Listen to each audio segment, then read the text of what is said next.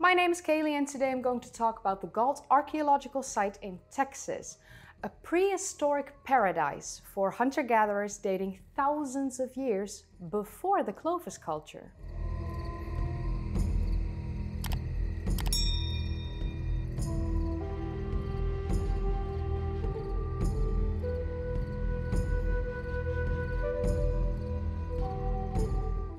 So recently I created a video on the discovery of ancient occupation in Oregon.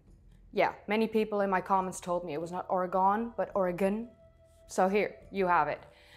Dating back to 18,250 years ago. But what I didn't know when I created that video is that there's an ancient settlement in Texas dating back to possibly 20,000 years ago. So a few people contacted me about the Gault site in Texas, including Dr. Sergio Ayala, and this piqued my interest. So I thought I would create this quick overview video to cover what we currently know about it. Of course, we don't know what the future brings, but there might be new discoveries at the Gault site. So I hope you can forgive me if more information is available in the future when you're watching this video. That's recorded in September 2023. This is a video on the history of the site and some of the discoveries that were made there. And like I said, it's a quick overview video.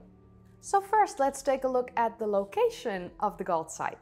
It's located in the Buttermilk Creek Valley in Florence, Texas, in, of course, the United States of America.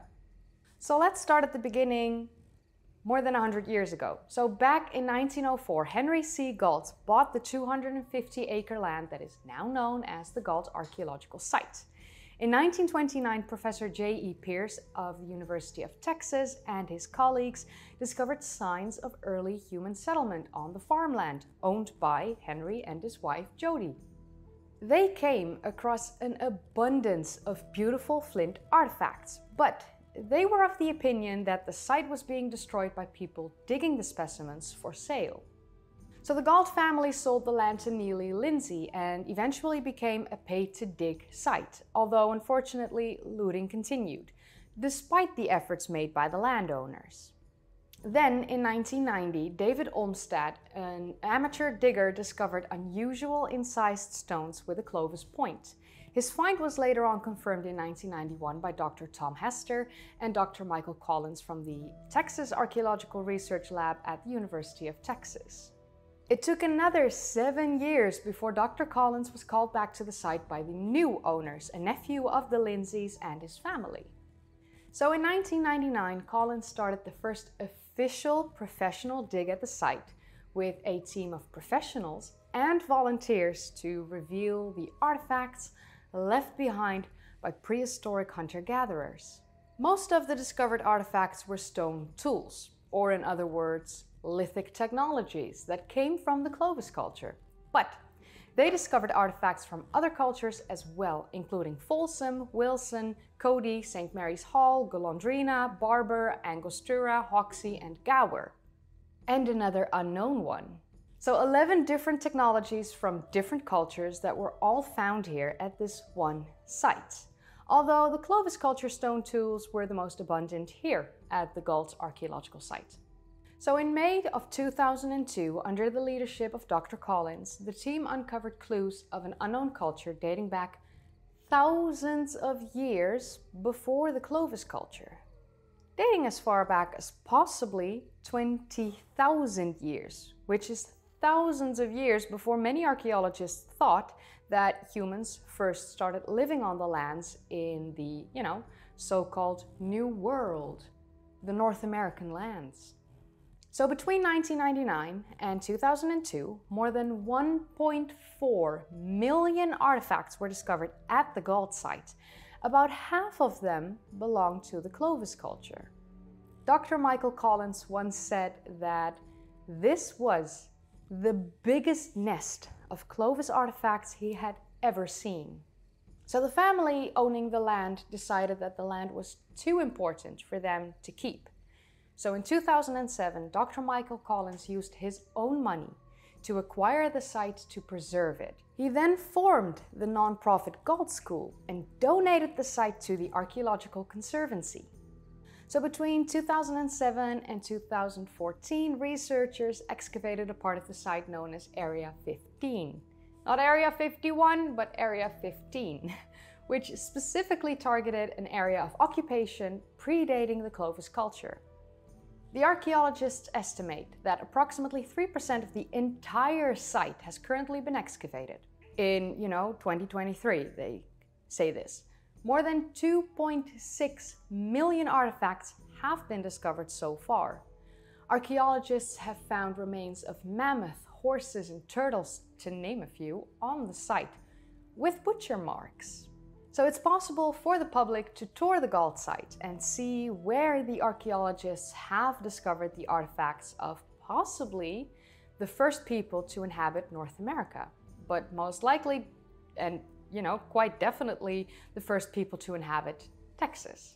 The excavations have been carried out under the leadership of Dr. Michael Collins since 1999, with the help of many archaeologists and numerous volunteers from all over the world over the years.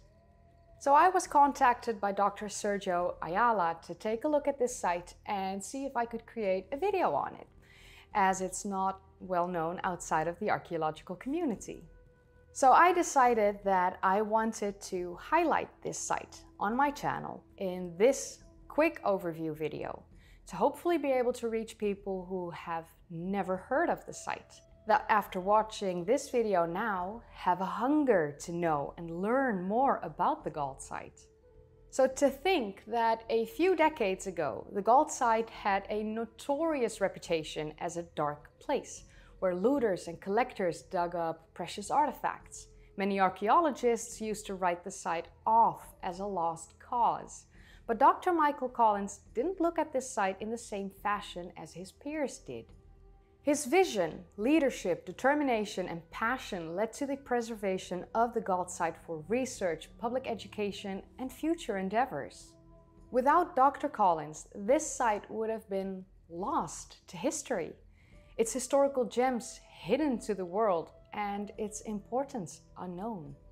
He risked his career and personal wealth on a daunting 30-year-long quest to rescue this land, and if not for his determination, the land would have been lost.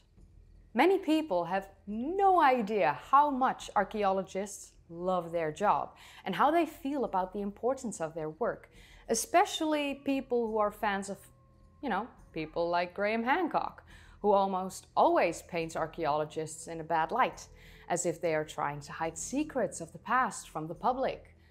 But this site is evident that Graham Hancock has no idea what he's talking about when he's bashing these researchers who, devoted their entire lives to their career.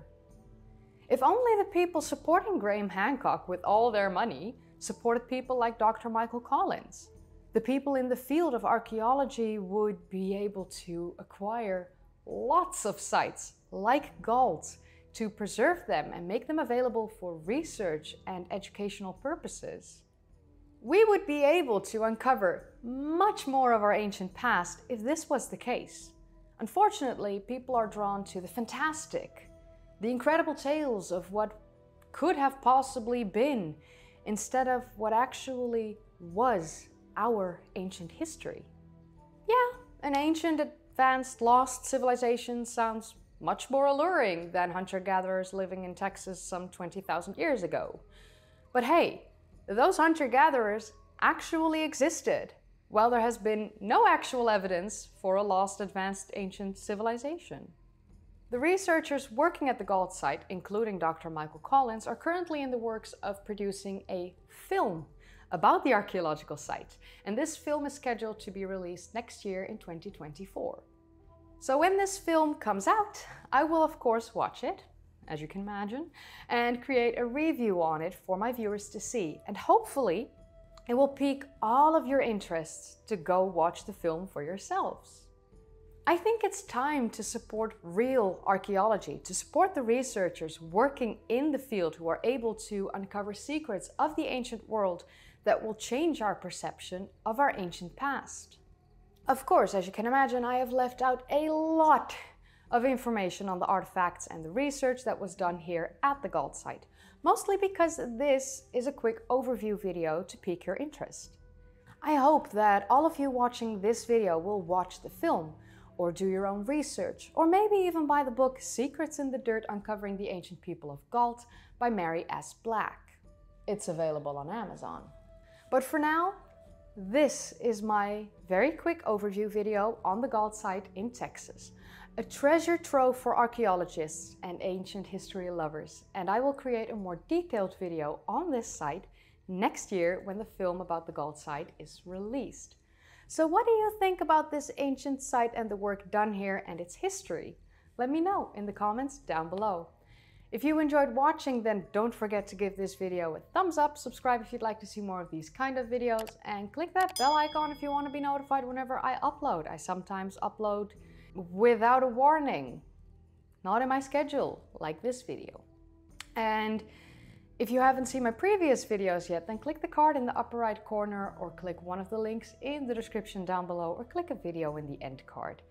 And I would like to say a massive thank you to all my patrons and my channel members. Thank you so much for supporting me. I recently got the official diagnosis of ankylosing spondylitis, which is not something fun. And I got some medication and I got very sick from the medication. And yeah, I lost my voice for about a week, felt horrid. Last time I was sick was 2017. I rarely ever get sick. Ankylosing spondylitis is an autoimmune disorder, which means that my immune system is on overdrive, normally. And when it's on overdrive, I just don't get sick. And now my immune system dropped drastically and I got very ill. High fevers, flu symptoms, it wasn't fun. But I'm starting to feel like myself again. My voice has finally returned, so I can finally record a video for you guys. But yeah, there's no cure for this condition. There's nothing that can be done except, help with the symptoms, I guess. I have to move a lot, like keep moving, don't sit too still, don't do nothing. So I go to the gym about 5 to 7 days a week to make sure that my body moves a lot and I'm gaining some muscle. It's not much, but hey, at least I'm lifting weights. So yeah, with that said, this was my video and I'll see you in the next one. And yeah, I'll probably be fine for a couple decades at least. Bye guys.